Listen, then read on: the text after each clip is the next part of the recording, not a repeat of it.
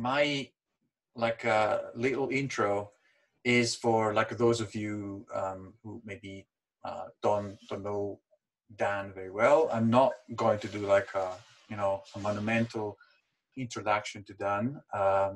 I'm just saying, I just want to say to word how this came around, because I think it's very nice to see I contacted Dan, and now magically there are so many other like interesting people that I admire on the call, and that is like the magic of inviting Dan, right?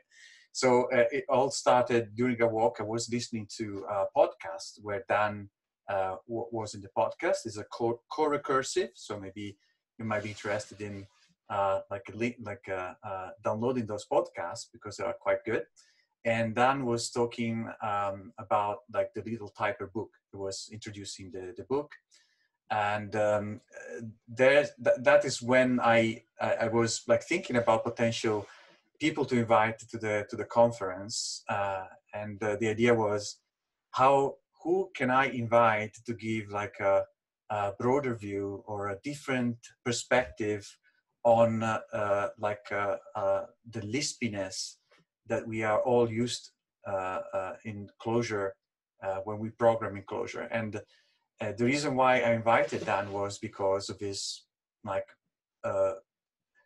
way off perspective on things, in the sense of like being able to go back to the roots of our language and understand the basics and the roots of a few of the features that we are using every day in Clojure. And then I thought, how can I transmit this to like the Clojure community, or the small community of people that are in this call today and on YouTube? And I thought maybe we should we should ask Dan a few questions and have him answer these questions regarding interesting concepts in functional programming and like aspects of his research, and how he came about studying and inventing a few of those things that now they are like so they are like implemented multiple times in different languages, or those ideas at least are the seed of the implementation of many modern features in modern languages. So that is about it. In terms of Clojure, a couple of things I want to mention that they are going to introduce. Then the official question I'm going to ask Dan first are things like laziness and the way we can use infinite sequences in Clojure. Has this deep root going back to some of the work that Dan did in the 70s. And I hope you can like talk a little bit about that as well. And things like logic programming with core logic, a library that didn't make it into Clojure standard and into the Clojure standard library, but like deeply inspired the Clojure community in other ways, such as Datalog, and Datalog made it into Crux, for example, or Datomic. So other products that we're used to are inspired by some of the working relational programming by Dan and Will. And I'm also interested in like knowing how these things came around and how it comes that we get to know them today. So I'm going to start with the first question, but the idea is I have a few of them. Some of them came from the audience. Some of them will come from the audience. I'm pretty sure will diverge, and I don't want to follow the questions I have here. If I have to, I will, but I'm pretty sure we'll diverge in very interesting ways in any case. So I was saying that I found fascinating the story of the build-up of cons should not evaluate its arguments, which is the title of a paper that Dan wrote in 1976. And I'm fascinated by that story because it's essentially the story of discovering something simple and at the same time strange. Like why one should go about experimenting, creating infinite sequences and find something useful out of them. And it turned out that there are many things you can do when you do that. So I just wanted to start with asking Dan, how that idea came about and how it is that it got developed in so many interesting ways. Well, if I can, before I answer your question, I want to thank the Clojure community for the way it welcomed Will Byrd and I, basically giving us a giant hug when we went to the second, I think it was the second Clojure Conj in Raleigh. And I also want to mention that the stuff that's been coming out in terms of relational programming had a huge boost from a question by Stuart Holloway following our surprise talk for when we showed up at that Raleigh meeting. And also, I want to mention David Nolan, who built the system that we had developed. It was amazing. So I'm really happy to be visiting the Clojure world again. So thank you very much for your invitation. Now, as to your question, this is a book that most of you have never seen. Now, just tell me when you can read it, or if it's or not. Can you read the title?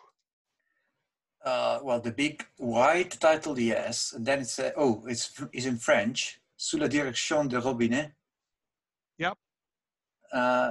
Yeah. Well, programmation is definitely there. Yes. So somewhere in this book, and I'm not going to go to the page because it's too much like work, but there's a paper that I wrote with David Wise that appeared in 1976. Okay? And I'm going to describe that, and then you'll get the idea of where the whole thing came together. So the idea was very simple, incredibly simple.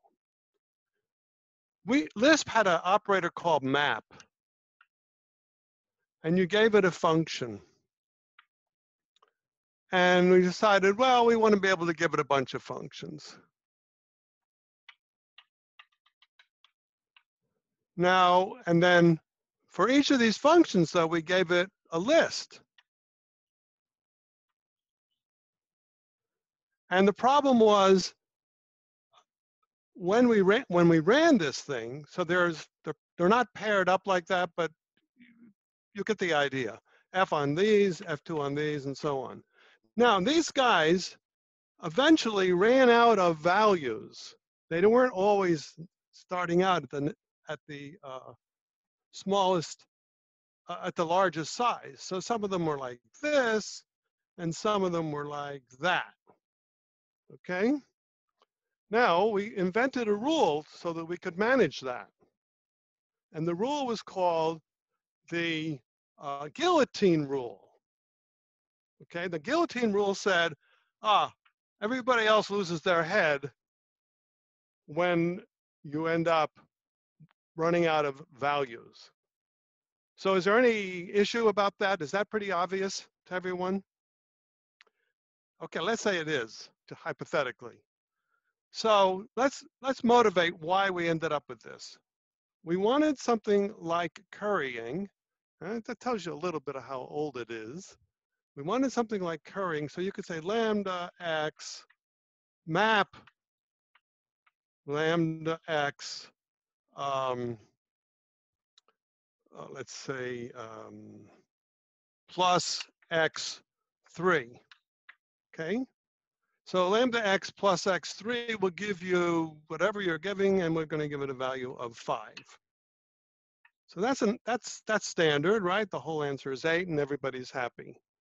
But the reality is, I wanted this to be a bunch of 5s, right? Because we're in a map. And then if we had a bunch of 3s somewhere, maybe fewer, then when we applied this operator that we had, I think Guy Steele talked about this, by the way, in my 60th birthday party. But in any event, when we do the map here, we're going to need to use the guillotine rule. 1, 2, 3, 4, 5, and there's 4 here. So we have to use the guillotine rule. So the lists are going to come back with that, but the operator's plus. So we're going to end up with a bunch of 8s. Okay? Now, one day I was thinking to myself, wait a minute. Why is it I can only do these with 5s? I want to have bigger things than 5s, finite number of 5s, because I might have an infinite number of these lists, or an infinite number of elements in the list. But how am I going to get infinite numbers? Well, that's obvious how to do that. I want an infinite number of 5s. I know how to get that. Instead of an empty list, we'll just point back to it. Now we have an infinite number of 5s. Okay, so now we can have an infinite number of 5s and an infinite number of 4s. And eventually, we will know that somebody in here is going to run out of steam. Otherwise, we're in a lot of trouble. But eventually, we run out of steam, and therefore, we get some finite number of these things. As I said, the guillotine rule had a role. So you might just have a list like 1, 2, 3 here.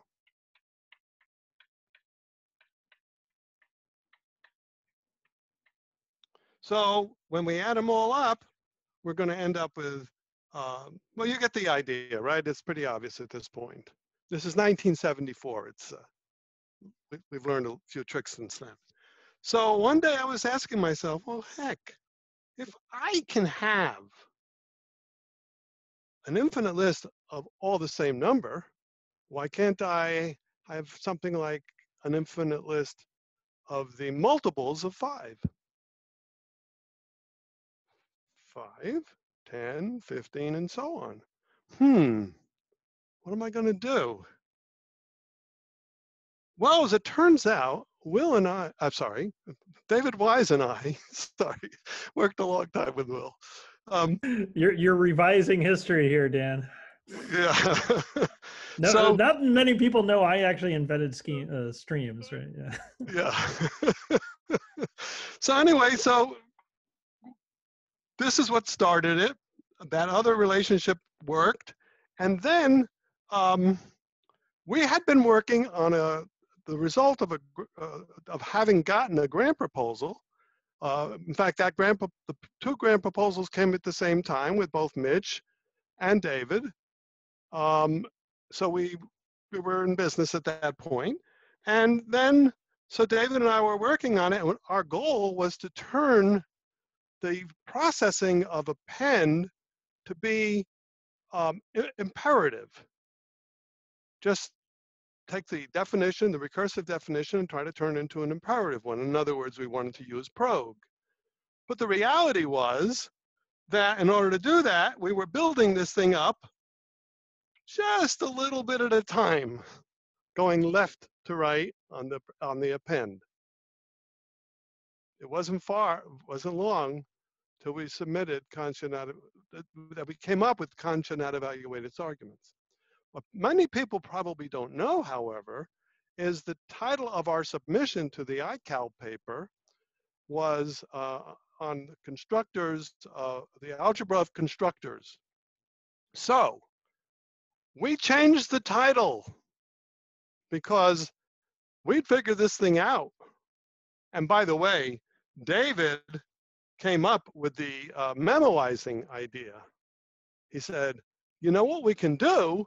We can just put something in there, and then when we evaluate it, we can just plop in something into the car or the CUD or wherever it came from. So David came up with that. It was really cool. I said, oh my God, that's brilliant. So anyway, I remember let me just take a little moment here. So we were rolling, we got the thing to work, and how did we get it to work? And this is the God's honest truth. We had this thing called the Silent 700.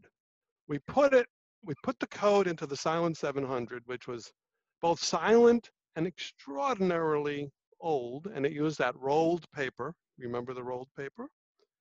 And some of you do, I know you do.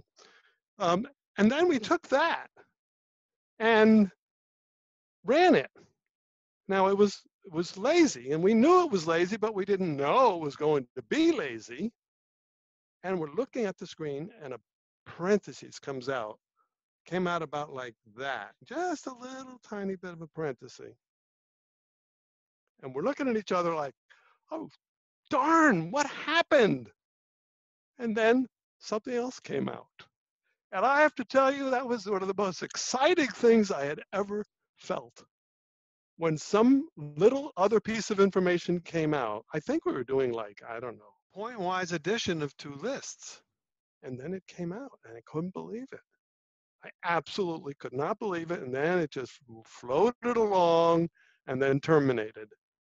David looked at me, and I looked at him, and he said, wow. In any event, when it was all over, we changed it. We made a new title, and we called it, well, once we figured this out, we called the title Cons the Magnificent. But that's not the title of the paper. So one of us, and I won't say who because it wasn't me, came up with, let's call it something more academic. And I said, well, David, you're sure, let's do it. So it became Kant should not evaluate its arguments. And it was great.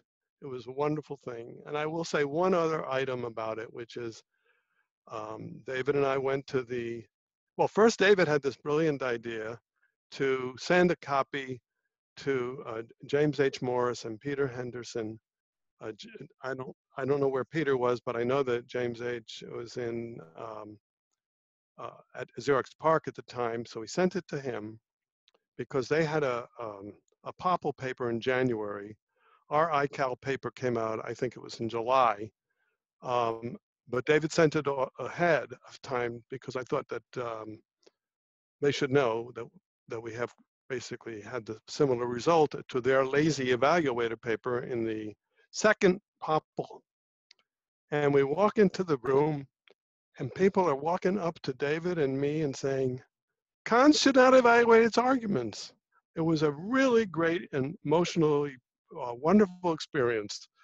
And then it turned out that James H. Morris spent most of the time during his talk on the lazy evaluator explaining what we had done. And thank you, James. Okay, did you have another question or no? Do you want me to just keep on going? Keep rolling along? Well, I always want to invite the audience to feel free to raise their hands or send them a message to the channel, and when you stop and ask for conversation, we'll relay maybe a couple of additional questions. So I don't see them at the moment, but as soon as I do, I just see one that question. says from Byrd to everyone. Oh, okay. Yeah. Sorry. Go ahead, Bill. Will. Well, since given who is in this call, I thought this would be a good time for a question. Dan, how did you learn about Scheme? Well, in 1975, there was this remarkable little paper that Mitch Wand handed to me sometime in January, I think, of 76. He took it out of a satchel this big. I can't know if you can tell how big that is, and said, and he's going through all the papers he brought home from MIT, which is where he got his PhD, and he comes up to this paper and he says, Dan, I think you'll like this. The understatement of my life. Now, what Mitch didn't know at the time, that I had spent a whole hunk of time in CDC Lisp, and I was getting pretty good at it, but I didn't like it. It didn't have features that I thought should be there, and I didn't know what those features were. I know that sounds strange, but it's true. And I kept getting sort of upset that things weren't doing what I wanted them to do. The Lisp Lambda at the time had derived itself from the blue and white book, but decided they were smarter than McCarthy, etc. And they weren't, because they destroyed the evaluator with what they thought was cleverness. And the evaluator was itself the most clever thing ever. It had proper closures. Isn't that right, Gerry? Gerry?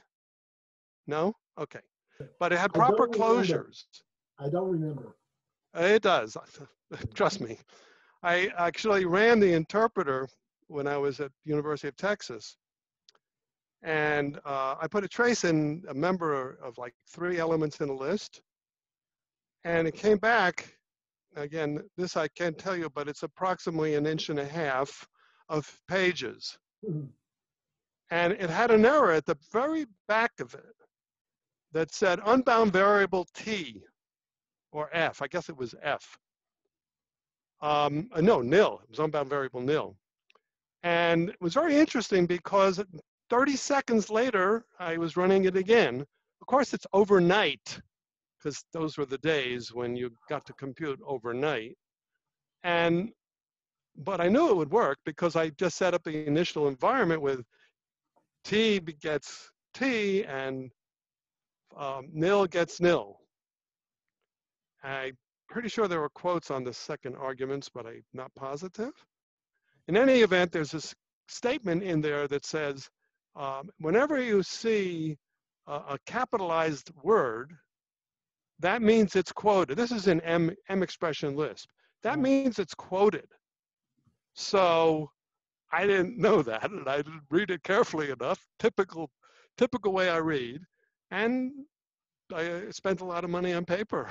I didn't spend it. I just got a little bit of a lecture on wasting paper. And these are those big giant pages. You remember how those looked as well, I'm sure. Most of you do. Okay, so I think that's a good start. So where are we now? It is a good start. So I'm going to ask another question. Yeah. Wait, I forgot to tell you. So yeah, Gerry's and Guy's paper did it correctly. And I said, oh, this is incredible. I can now do lambdas. I tried to do it in my implementation of Snowball 4 while I was at the LBJ School of Public Affairs, which means it was in my last 2 years of being a professor. I'm sorry, being at the University of Texas. And it didn't work. So when I got it from Mitch, I knew I was in 7th heaven. And I've been there ever since. Okay. So let me start. Yeah, I'll start with another question and see where we go with this one. Okay. So you told me that you never wrote like a line of closure. Not a the one. language. Yeah, No. That's fine. But for that matter, like you never wrote like a line of prologue. You told me No, I also never that. wrote a line of prologue either. Nonetheless, I have books on prologue. yeah, not just that. And nonetheless, you implemented several like paths of different kind of Lisps or several paths of different kind of prologues, and some of those prologues became then Canron, mini Canron, core logic, and so on. Yes. So is it possible to write implementation of languages that you never write like a line of, except for Lisp? I Lisp? did it all the time. I've done it. Possible. I've probably done it 30 or 40 times. Every time I read a paper that was in CAC, I'll give you an example real quickly. Jerome Feldman had a paper in CACM. Anybody remember the language name? It's not coming to me right now. In any event, it was all described in there beautifully. I said, well, let's just implement this, see what it does. So I implemented it in Lisp with the standard model that I always used, which is macros and functions and nothing else. And my macros, I think back then when Feldman's paper came out, but I'm not sure, but I think back then it was, conventional Lisp macros. But once I got my hands on Eugene's great work on hygienic macros, it was like a non-starter. It was just absolutely trivial to take any language and just translate it into it and run it. And I'm not talking about writing an interpreter for it. I love interpreters, don't misunderstand. But it's much more intellectually satisfying for me to write a small set of macros and a handful of functions. In fact, let me just tell you one little story. Dick Keyberts had a language called Marigold. And Marigold was using sort of a stream-like thing. And it had kind of other relationships in it. But he came to give a talk at IU. And when he spoke, he described what he was doing. It was just a lot of years ago. And I said to him, you're staying at the Union, right? He said, yeah. I said, well, if you'd like to come to my house, we can implement your language tonight. Oh, that'd be great. I've never done it. And sure enough, we finished it. We got it implemented. But I have to say that I didn't do it perfectly because I couldn't think that fast. But the minute he left the house, well, actually, I took him back to the Union, it hit me what to do. And that was, in order to print all these streams that were coming out at the same time, the only way that we could have done it would have been by using engines. Well, at that time, we had already developed with Chris Haynes this notion of engines. So engines are basically machines like a car that you fill with gas. So one of my little stories that I tell people is, well, when you have an engine, you can fill it with gas and you can drive all the way to Martinsville. And then you have two choices because you're a functional programmer.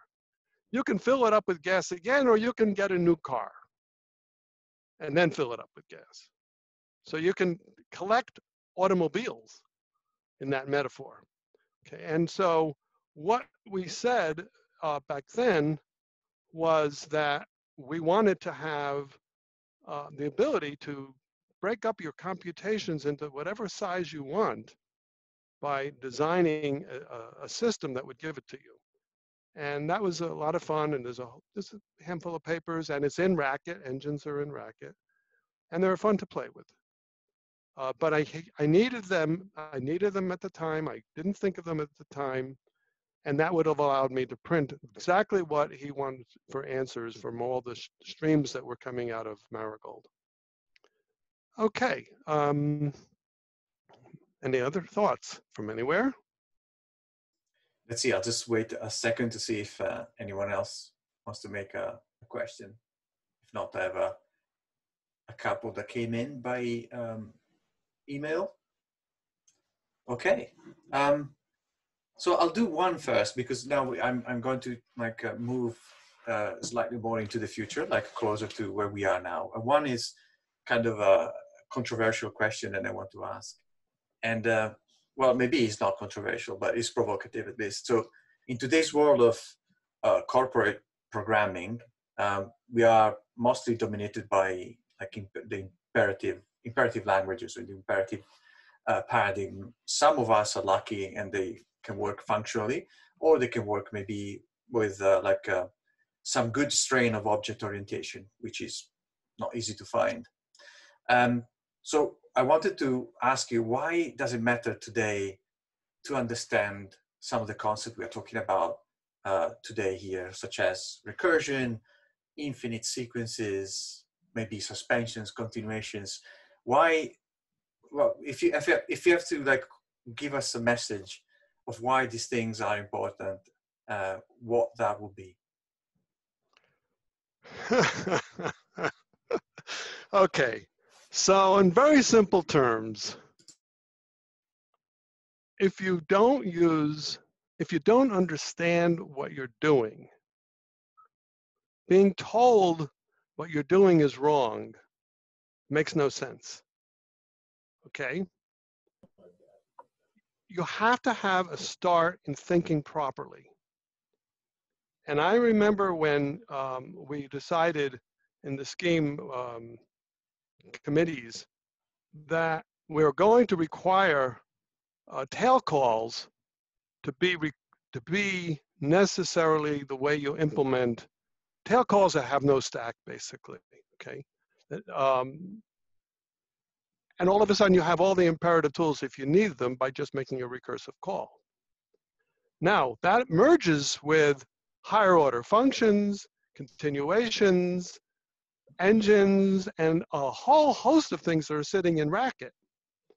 And all of a sudden you have incredible powers. Not only that, you have incredible powers with macros. I mean, what the Racket community has added to macros is just extraordinary. It's not that I don't use them because I'm writing a little book, generally speaking. And when you're writing a little book, you are not teaching something that complicated as the current state, but the power of them is extraordinary. So when you have enormous amounts of power, and then with all the stuff that's already in Racket, you have an incredible, powerful tool. And not to know and understand that is just foolishness, as far as I'm concerned. And so when I think in terms of what goes on, I think to myself, it's a shame that these people don't realize that what they're doing is so much easier than what they're trying to do. That's my opinion. Anybody else have another one? I'm happy to hear it. Now, was that a two-part question? Am I missing that?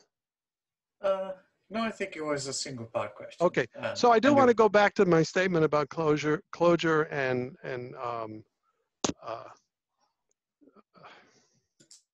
prologue. Forgot what it was.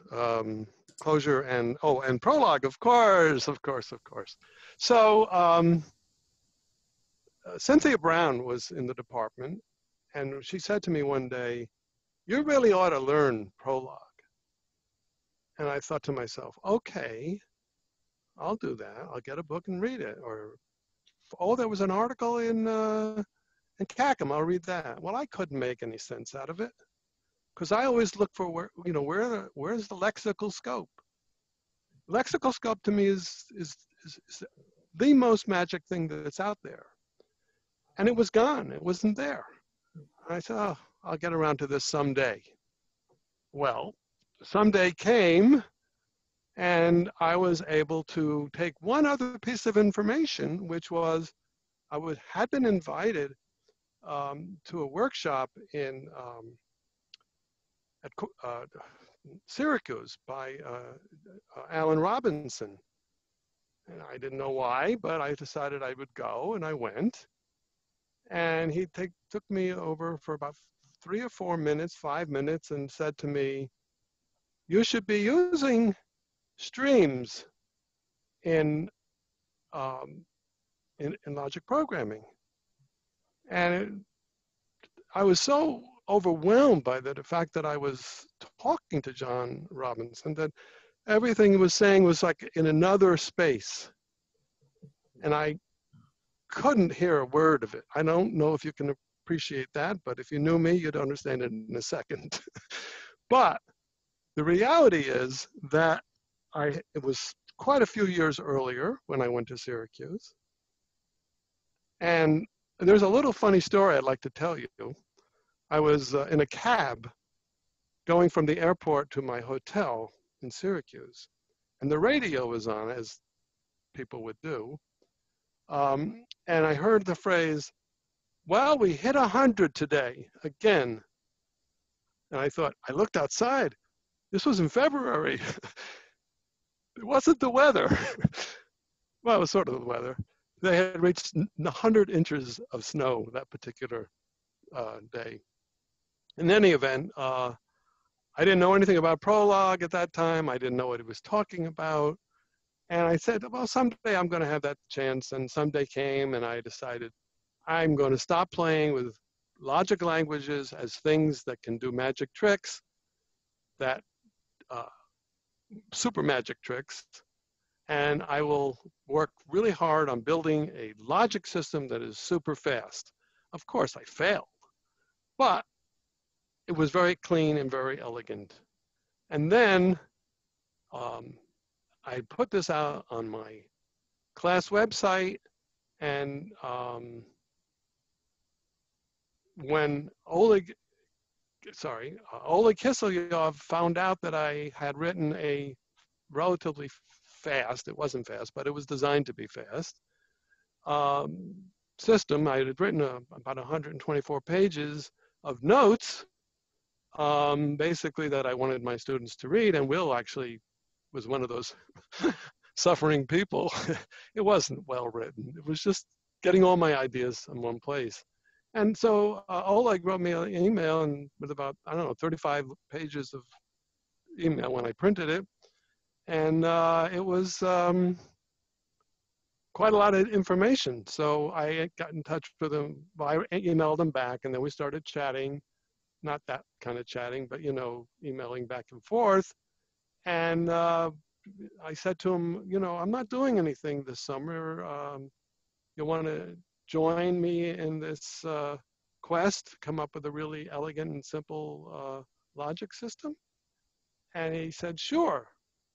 I said, okay. So next thing I know, we're on SourceForge, and he is writing programs that are from another planet based on my code, because he noticed that I was using the model where you have lists of values everywhere, and then you're unifying those lists against other lists in a more relational style. But what happened was that I was explaining this to Will one day, and let's just say he gave me a facial disdain like I'd never seen before. What he didn't know was that I was thinking of redesigning the whole system, because I had been starting to think that I could get by without these lists running around. And it wasn't that the lists were bothering me. What was bothering me was the 30+ lines of macro that Oleg had written. And to make it go fast, because that made it go fast. And I said to myself, after Will had given me this, I'll just call it a facial disdain, I'm not going into details. And I said, okay, tonight I'm going to throw away everything that is not relevant. And that didn't take minutes. And then I came to campus, and Will said, oh, let's call it Mini Canron. So Will actually named Mini Canron, and I love the name. I thought it was a very great idea. We used it, and I guess we're still using it. So those relationships have worked out very nicely. But in point of fact, I just love having people around me to work with, and somehow great things end up happening, you know, fascinating changes. And, you know about MediCanon, I'm sure most of you, and that's doing really, really well these days. And if you go to minicanron.org, you can see more things about what you can do with minicanron or with closures, with David Nolan stuff. Have yourself a ball. Any other questions? Yeah, we have. Yes. Yes, we have one raised hand. I'll probably go with that because it's interactive. So Edward, if you want to make your question, and then I'll go with the chat. Hi, I just wanted to start by saying thank you for this walk through the roots of Clojure. And my question was more sort of about the future. So one of the developments that we got out of Clojure was the sort of sequence abstraction and being able to treat all collections equally with map and filter and reduce and whatnot. I love that stuff. It's beautiful yeah. stuff. Yeah, it is really. And I was actually at the talk by, oh, help me, he's the one who started Clojure. Richicki, yeah. Yeah, go ahead. Well, I was just curious what your thoughts were about sort of what directions and developments we could and should be making in terms of how we structure our languages. Well, you certainly can't go wrong if you look at the structures that are in Racket and in Haskell. There are, you know, there are whole category theory packages in Haskell. There's just nothing you can go wrong with that. But let me just sort of back up a little bit and talk a little bit about my philosophy of writing programs. Now, you know that they have to be little tiny programs. Otherwise, they don't fit in little tiny boxes. And I encourage everyone to try to understand the power of those really small boxes. And in fact, maybe we'll get a chance to talk to Anurag in the relatively near future. And we'll say a little more about that. But I can't really, my attitude is basically map is complicated. Okay? Because I want to think about everything in the shower is the model I use. So if I'm writing a really complicated program, I want all the pieces in my head. I don't want to go running to a manual. Thank you very much, Gerry, for that. But I don't want to do that. I want to think really hard about certain aspects of things. And if you can do that, then you can mess around a little bit more. But everyone who has ever worked with me know that if you don't make them really simple, you're going to leave out way too many people from the table. And I don't want to do that. I simply don't. Okay. I don't know how to answer your question, though, really. Yeah. Can we use this moment to let me talk to Anurag at this point? Sure. Is he on? He's supposed to be. I am here, yes. Hi, Anurag. Anurag is one of my successful PhD students. Can I talk a little tiny bit about your little business? Please. Okay. This is not planned, trust me. I hate using that phrase anymore because it's lost a lot of credibility. But the Anurag got his doctorate, and then he had a startup. I won't go into the details of that, but then he started another startup, there's others in between, but called Paper Culture, which is a very cool thing. And you'll find that out when you go on the webpage. That's all I'm going to say. Okay, now, I would like for Anurag to explain the one book that was in that little table, if you saw it, that hasn't been finished yet. So go ahead, Anurag. Okay, the book that Dan is referring to is called The Little Learner. Now, the title, hints at whatever it hints at. But I sort of want to tie it back to what Dan was just saying about having programs that you can think about in the shower.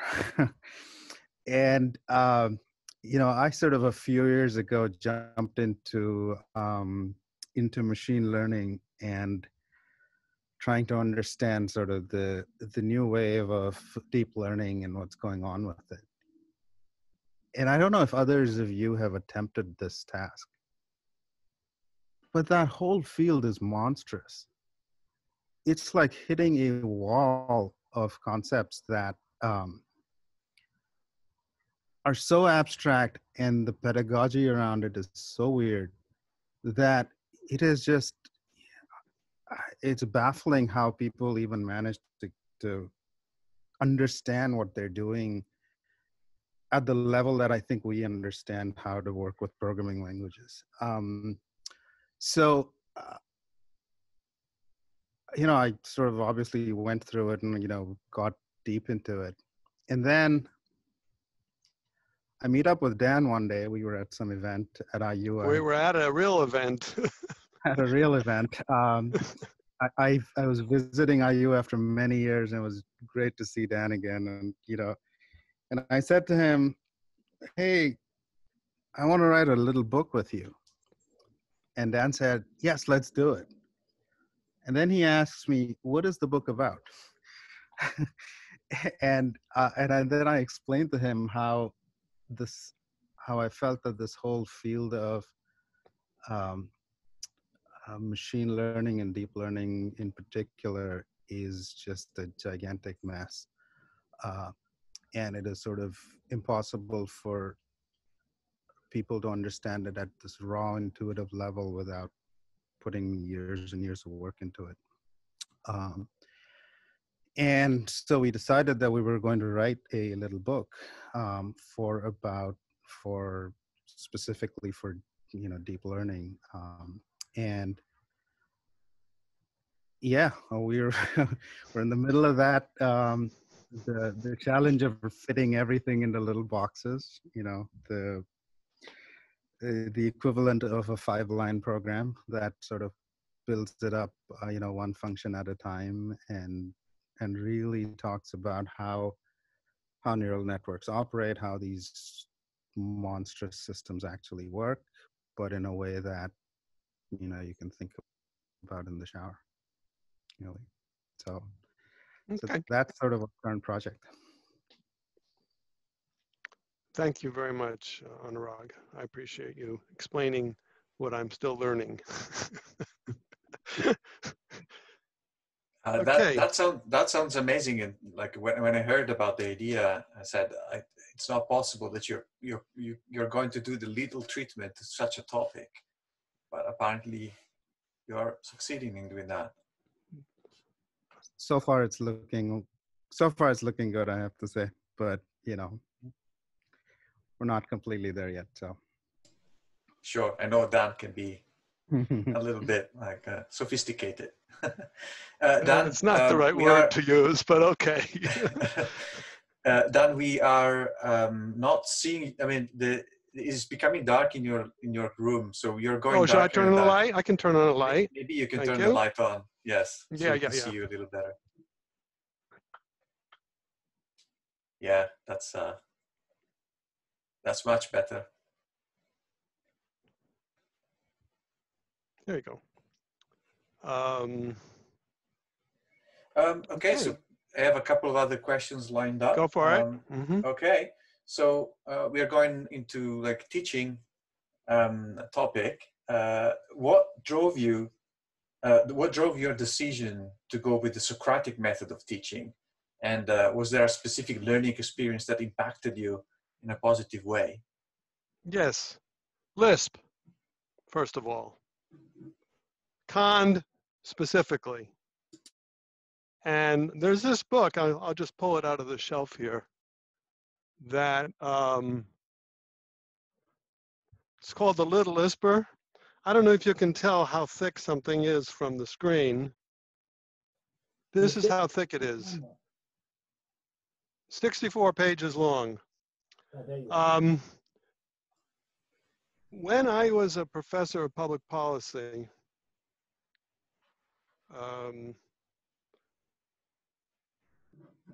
in 71 through 73, it was my job to teach them how to understand how to program, and I taught them Lisp and Fortran, and also know a little bit about operations research kinds of issues, and a little more things like that. And so we had to figure out ways to get people to understand. Well, some of the students in the class really loved the Lisp stuff. So basically they stayed another week. It was a summer class because I actually gave the first class at the LBJ school. But it was a summer week and we had a week off. And they said, can we sort of write a book about this? I said, yeah, let's do it. So we did it. Mary brought food. We worked probably till 10 o'clock or 12 o'clock at night, I'm not sure. And in 5 days, we had written the first Little Lisper.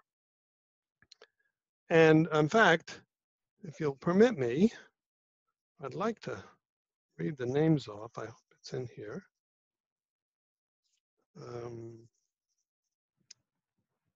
Arthur Goldberg, Philip Blackerby, Robert King, David Walrath were involved in that particular week of work.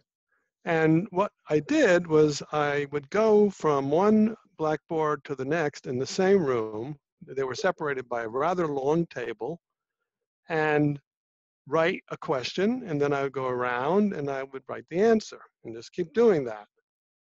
And one person, they took turns, would write notes, would write what I was writing. And the food, I couldn't tell you where it came from. I know that we'd started out with biblical characters, but decided that was too non-generic. But everybody in the world eats food.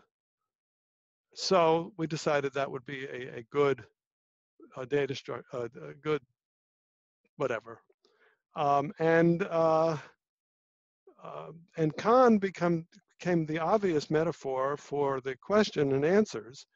But I'm not going to take full credit for that because I had a book on PERT, P-E-R-T. Don't even ask me what that stands for anymore, but it was done in a programmed style, but it would always send you to another page. It'd say, okay, you got it wrong, go to another page. And I thought that was, that's stupid. And then when I realized we were basically doing the left and right-hand sides of cons, it became obvious to me that we should be using con as the metaphor for each of the frames. Had a few mishaps along the way. When the book first came out, there were footnotes. There were only footnotes back then. But when it came out, the bottoms of the footnotes were at the middle of the page because SRA and I said, we want the cheapest book that the world has ever held in its hands, basically. And if you wanted to buy it at IU, I think it was like $3.50. But it had an interesting property that they had put the top page and the next page on the same page. That's what caused the footnote to be in the middle. Well, we got around that pretty quickly. And it turned out that the success, I'm sorry to use that word, but the success of this book had nothing to do with me. It had to do with the fact that you could open it and it would be a flat book. So when you were sitting at the key punch, which is what they were called, you didn't have to worry about it closing on you, which is what all the other books do. Anyway, so that's a little bit of the history of the Little Lisper. Now, one other little thing I want to tell you about is that once I'd gotten to Indiana, no, false. Once I arrived to Indiana as a person who was applying for a job, another person was there. His name was Ben Schneiderman. He had already done his interview, and I was about to have my interview the next day, but we were joined at the party. And Ben and I just chatted and chatted, and everybody left us alone. They didn't care that we were just chatting. And I think we chatted till around 3 or 4 o'clock in the morning. And we talked a little bit about the Little Lisper. And it was just, some typed up notes. And I I handed it to him, and he ended up taking care of the rest of it. He named it. He went to publishers. He found SRA was very interested in it. I don't think he wrote the letters to the people, one of whom was John McCarthy, by the way. But he did basically everything. Next thing I know, I'm quite literally, very next thing I know is I'm holding a contract. I signed the contract, and then it arrives. And I was not happy, but turned out it worked out very well. Any other questions of all? I'm sorry if that sounds a little bit too, I don't know the right word, but I was trying to tell a story, so that's the story. Any other questions? Yeah, and they're coming. So Okay. just a quick follow-up. When is, sorry, just when is the when will be the sorry, when The arrival of the little learner? Yes, exactly. You're not asking the right person. Okay. Anurag. Are you still there, Anurag? I'm still here, yes. Soon. Sometime by next year, middle of next year. Yeah, I'd say middle of next year is reasonable. That's my gut feeling too. Okay. That's okay. That was a big But we one. do have 273 pages of PDF. Okay. Which means maybe what, 20 pages less. So we are moving along. These things take a lot of time. Each chapter takes quite a bit of time to make it simple. But that's our goal anyway. Here's the next question. Mm-hmm. Are intellectual compromises and trade-offs positively necessary in languages for them to be good at solving real-world problems effectively, or are we just being soft on ourselves? I want you to repeat it. Yeah, this is interesting. Okay. Yeah, are intellectual compromises and trade-offs positively necessary in languages for them to be good at solving real-world problems effectively, or are we just being soft on ourselves? I think it's referring to something like Clojure, which is a pragmatic Clojure is a great language. There's nothing wrong with Clojure. It's a great language. It allows you to do a lot of things. And it's got this pragmatic approach, like, and maybe it's compromising on like deep intellectual concepts to be pragmatic. So that I think the question is asking, is that a good thing, or should we like not compromise intellectually on our languages, programming languages? Yeah, I understand the question a little bit now, but again, my philosophy is if you are trying to enter the head of your reader, which is all that I try to do basically, with something deep and interesting, and that's sometimes debatable, but that's what you're trying to do, you have to do it with care. Okay, I know his question. And I think the same thing may be true of programming. You can, not everybody is going to be a category theorist no matter what. Okay, they're not going to take the time or whatever it happens to be.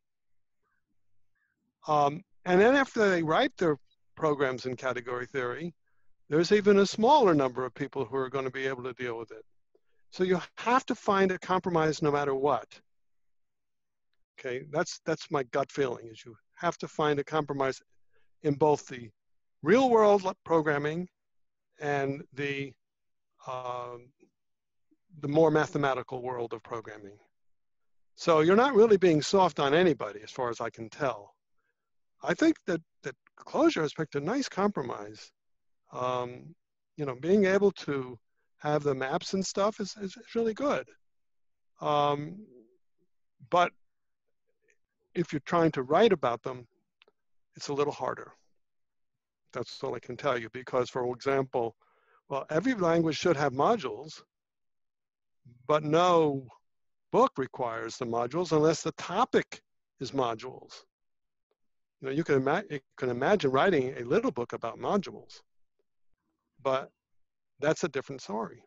So I don't know if I've answered it to your satisfaction, but that's as close as I can come. May I say something? Yeah, Mitch? No, Gerry. This is Gerry Sussman. Oh, Gerry, hi. Yeah. I think one thing to realize is the most important thing is that the programs get written for people. I can't hear you. Can you speak up a little? Oh, I'm sorry. Programs must be written for people to understand as much as for computers to execute. That's a great That's quote. the critical thing, is that programming is a mechanism for doing for doing communication. Okay. Is that better? Yes. No. Speaking of communication and people, you guys have want to announce something that may be coming out soon? Oh. You mean Gerry? You mean me? Yeah, you mean me, right? Okay. I do. Yeah, Well, you or Julie, I don't care. it's the same. We're one. That's right. So it doesn't matter. Chris Hanton and I have been putting together a book that's pretty much coming out in the spring from MIT Press. We've spent the last many years working on it, and it's a book about very advanced programming technique. Julie, you have any comments? We have actually a book cover, but I don't know how to show it to you. Yes, you do.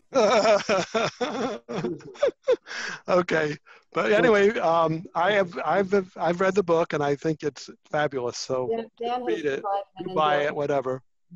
Why don't you put the Just a copy? second. No, I was just saying Dan Friedman has written an endorsement for the book, which is on the back cover, actually. Let me get the book. Oh, thank you, thank you. I'm happy. I'm very happy. Okay, so anything I else? just put a link to the book in chat. Oh, good. That's great. Any other questions?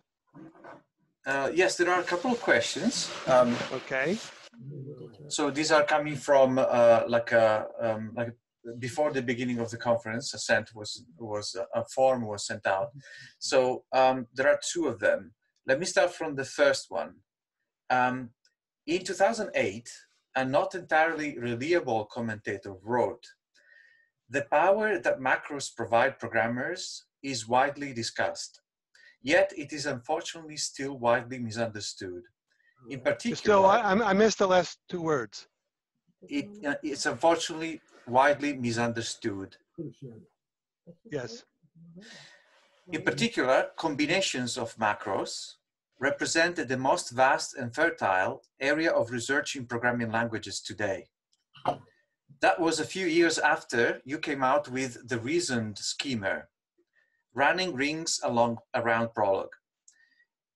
Did your view of schemes, metaprogramming facilities evolve during that project? Was the reasoned schemer generally purely about linking functional and relational programming, or was there also an element of pushing the limits, doing an amazing stunt?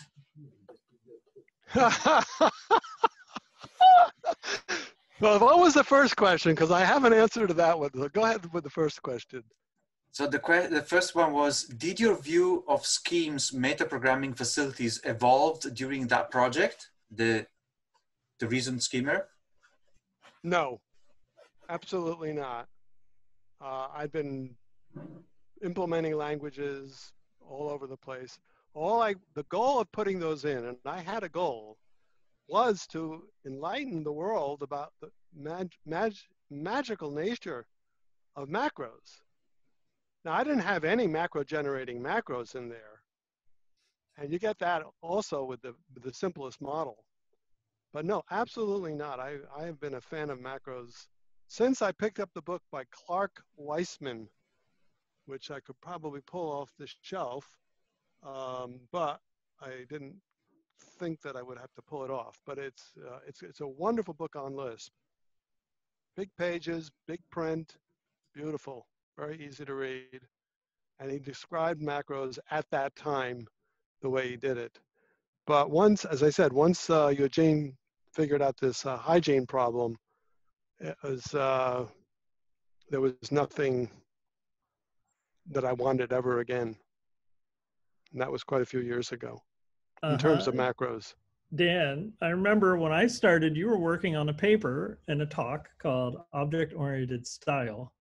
And your discussion of macros after working on on the macros for that paper after a summer was a little bit different. I think you were because it used syntax case.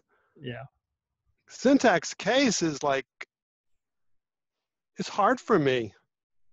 I don't like to have moving around useful information be merged with doing arithmetic. I don't like it, because in general, I can do better usually. Jason Heeman actually showed me an example where I was totally wrong. just to be honest, I said, oh, I don't know what I can do about that. That's going to be very hard to do. So there's at least one counterexample to my principle, that you can always do whatever you want with just plain old hygienic macros.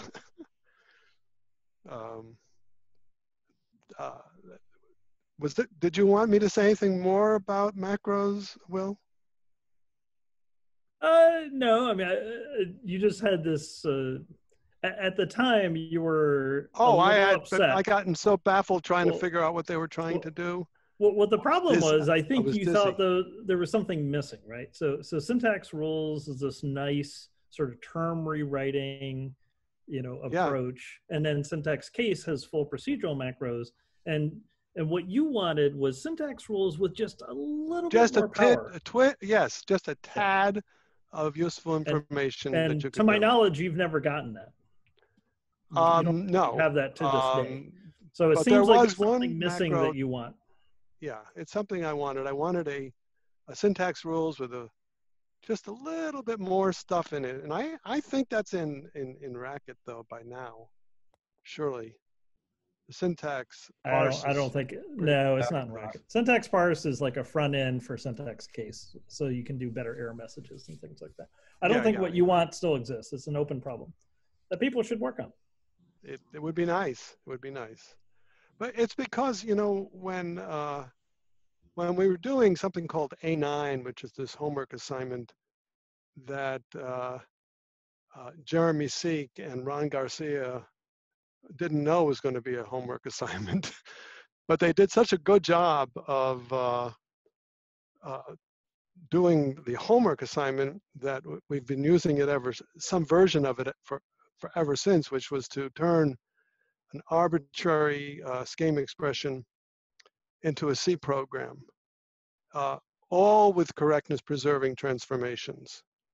And that was quite an undertaking as far as I was concerned. And we wanted to teach the students some C, but we didn't want to teach the students some C. We just wanted to get a sense of what it was about.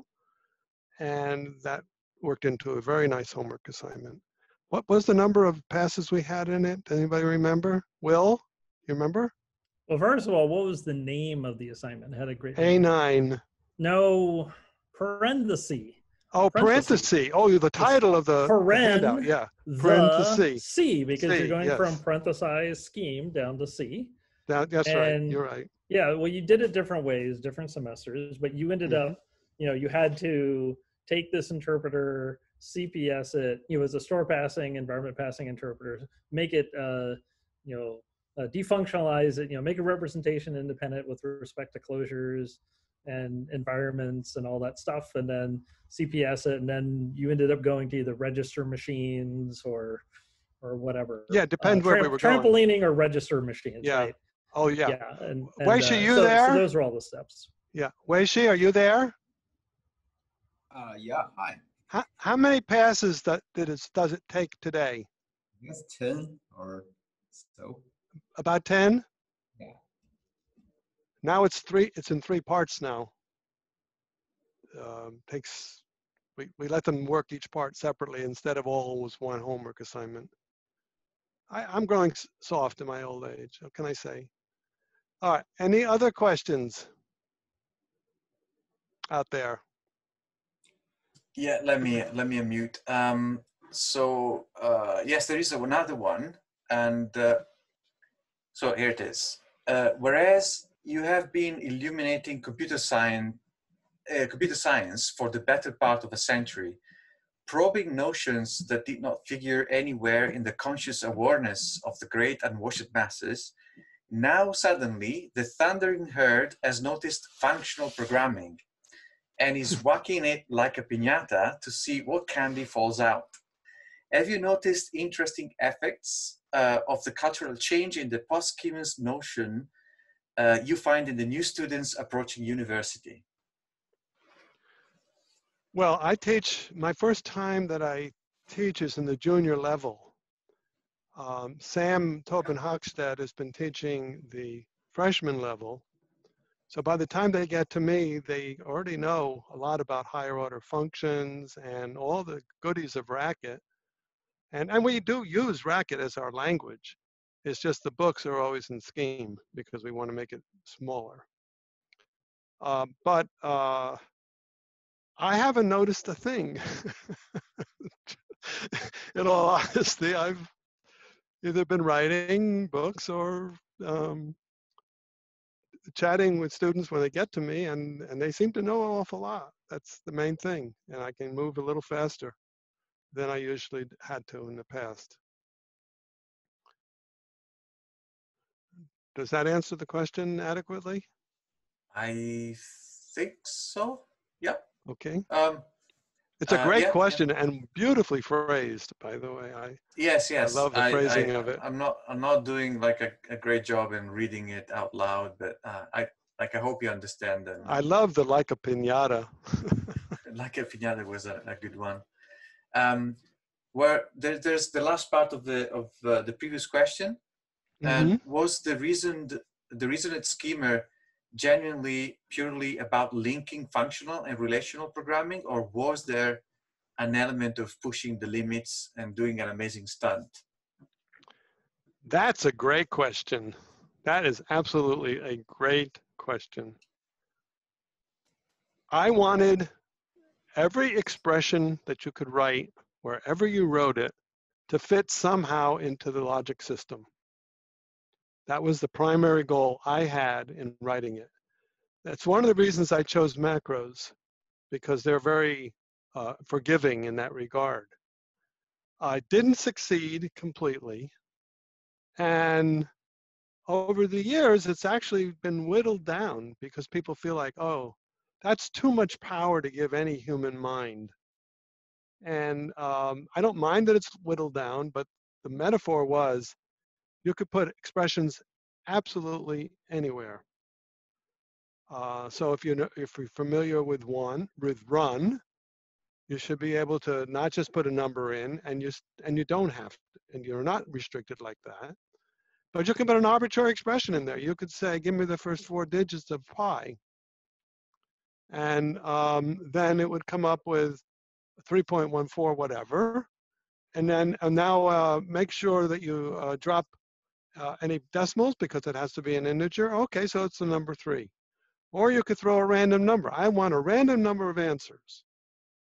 Okay, so I wanted to keep it as flexible as humanly possible. But I saw that many people felt that was too much power, and so it's not that much power anymore. I guess it's one way of saying it. But yeah, that's my answer to that question.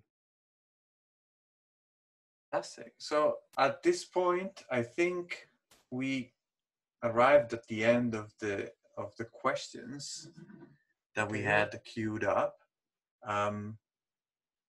The time is pretty good. We've been like like 1 hour and 20 minutes in. I could offer you something that you might like. Yeah, okay? Go ahead. You can say no, and I'm happy to listen to that. I would like for Weixi to show you how we go from knowing virtually nothing to producing the Ackerman's function. I use it in my first lecture in 311, and by the time it's over, I can't say it's today's reality, but by the time it's over, there are a lot of jaws on the floor because it's extraordinary that you can take something that was famous in the early 19, was known in the early 1930s, late 1929, and blow people's minds with it and have them believe it really is important to understand how to think about functional programming languages. It may take, what, about 15 minutes or so, Weixi? Or 5. Or 5? You can do 5. Oh yeah, I mean, fantastic. I'm looking forward to it. I'd love for him to show you this. We do it every semester. Yeah, let's put it on video. What's that? Let's put it on video. Well, if we do it now, it'll be on video. Yeah, exactly. Okay. Do you need to share the screen? What do you need to do? Give me the access. I'll also mention that I've put a number of links in chat, including to the parentheses exercise, if you want to read that. You're saying that other people watching should go to the place where we hide parentheses? That's fine. I don't have any problems with that. No. I don't have any problems with that, Will. I just wanted to know if that's what you were saying. Yeah, there are links on chat to, Gerry's new book and all that stuff. So anyway. Yeah, okay, that's good. I'm going to collect all of them. They're in like both chats, one here, one on Discord, and I want to make sure that all the links that were mentioned are in a place where they are attached to the talk. So I'm trying to understand how to give Weixi sharing capabilities if it doesn't. All right, let's derive the Ackerman Pater function. So this is what Dan hands out to every C11 student every semester as a welcome gift. And so let's do this in a sibling language, Racket. We start by defining plus. Plus is a function about 2 numbers, and we're gonna write this function recursively. That means, first off, we will have a base case that tests if something reaches 0. And in this case, if the second number is 0, the result is n, the first number. Else, now we're in the recursive case. In the recursive case, the first thing to do is to write down the natural recursion. And Dan calls this natural recursion because you keep everything unchanged except for the thing that you are testing for the base case. That is, we sub 1 from m and keep everything else that is n unchanged. And this is the result of natural recursion. And now we just have to figure out, well, how do we get to the actual result? We do that by adding 1 to the natural recursion. All right, with plus defined, we can go ahead and look at multiplication. It's to a function about 2 numbers. And we are doing this in a same fashion. So I can copy a big block of my previous code. I only need to change the result for the base case and the wrapper that wraps around my natural recursion. For the base case, when the second number is 0, obviously, that's going to be 0. And for the recursion case, what I need is this adding n that wraps around my natural recursion. Okay, just following this pattern, we can easily come up with the next function, exponentiation. So first I have the base case and the natural recursion. For the base case, the result is going to be 1. Anything to the zeros is 1. And now we have the natural recursion. We need multiply it by n to get our result. Let's give it a whirl. So 2 to the 5th, 32, 3 to the 5th. Okay, that looks good. Okay, what's coming next? Well, if we just keep going, following this path, we can just come up with another function, maybe an arrow with 2 legs, even if we don't know what's it gonna do. So we change the natural recursion and we change the wrapper. Okay, and then we can run it. So say it's upper arrow,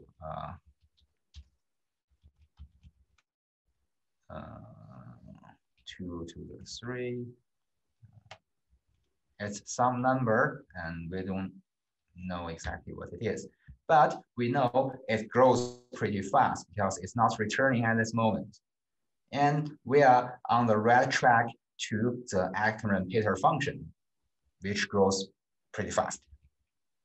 Okay, and next, now it's Dan's turn to ask this question. Well, what if we want a function, we want an arrow with 100 legs?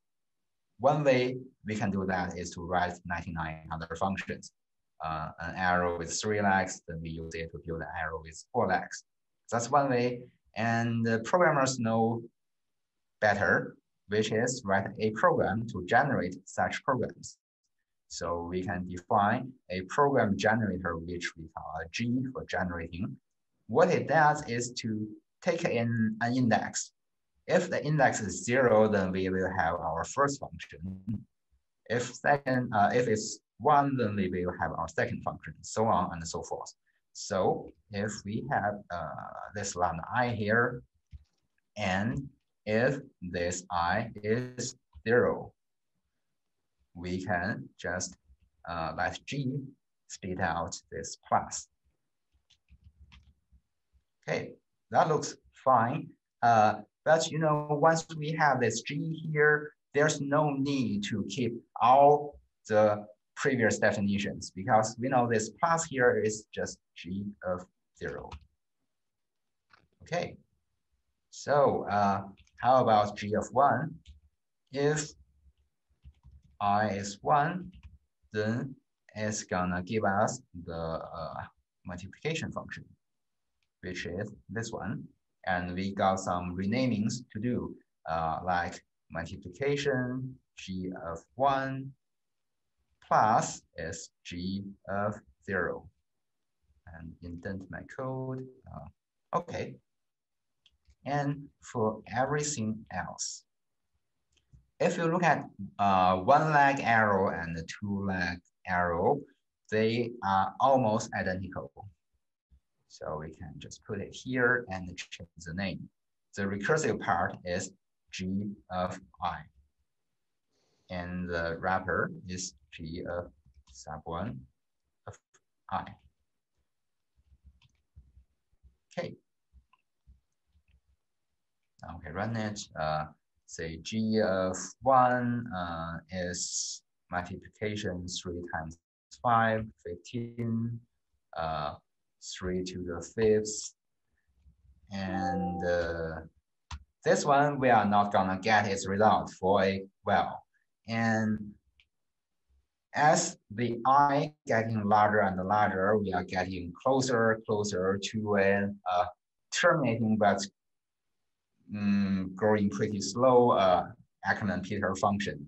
So here it is. And by the way, there are other correctness-preserving transformations that will allow you to turn this directly into the standard 3-line Ackerman function. And we leave that, I think, today for an exercise for the brave. And besides, I want to have a homework assignment I can give. Anyway, I've enjoyed this very much, and I appreciate everyone who's come. And I just hope you have a great weekend and enjoy yourselves and relax. And it's been a lot of fun. I thank you very much, Renzo, for the invitation. If I was a little bit too forward, I apologize, but I get extremely excited when I'm talking about my stuff. So it was a pleasure to have you, Dan. Forgive me. Completely our pleasure to have you, Dan, and that everyone else tonight in this conversation. It was a lot of fun. I got to read a few of your papers and part of your books in preparation for this, and this was like my gift for the conference, your gift to me for the conference. So thank you very much. And so just a couple of additional words. Let me just spotlight on me. So the conference is not finished for who is still in the Zoom meeting and on YouTube. This is the first half. Tomorrow we are going to have the second day. We're going to start at 8:30 GMT in the morning. Like to have like a different time zone for like a different part of the world. So hopefully we're helping with that. And there's going to be another 8 talks and another keynote. So feel free to join us again tomorrow. We're refreshed, have a shower, have a dinner, have a nice end of the day wherever you are. Thank you very much, everyone. Good night. Thank you. Thank you. Good. Bye. Thank you so much. Really great. Thanks. Great conference. Thanks, Dan. Thank you. Nice to see you guys. Thank you. Bye-bye.